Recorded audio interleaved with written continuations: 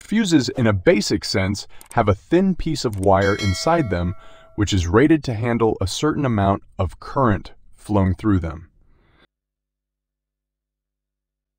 In this case, this one is rated to handle 3 amps or 19 quintillion 272 quadrillion electrons per second.